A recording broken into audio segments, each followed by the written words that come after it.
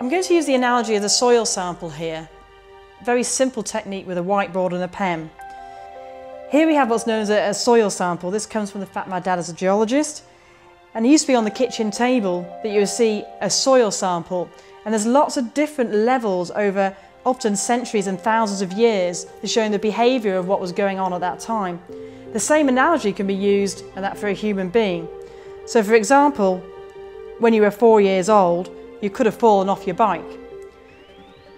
That could have caused some injuries that wouldn't need any major adjustment or any major treatment because children bounce well. But by the time you were 10, you could have had a sporting accident where you hurt your knee and maybe had a little bit of physiotherapy or just a minor amount of treatment protocol. Could be then you might have had an organic type operation, that's such an appendicitis or something like that. So you reach to the age of 14 and you've got an appendicitis.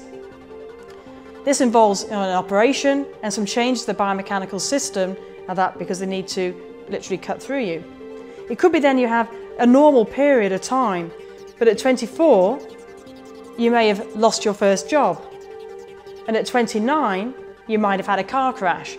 All of these elements then lead into where you are at 35, and that's when you could be walking down the street quite happily and a knee gives way, the straw that breaks the camel's back as such. So when we see these presentations come in, people often don't know why they're in pain or how they got there, the journey that took them to where they are now. So our job at NIHP is to look through that entire experience and see how it's contributed, and then come up with the right action plan to help you be the best that you can be, and be out of pain and functional in your life as you want it to be.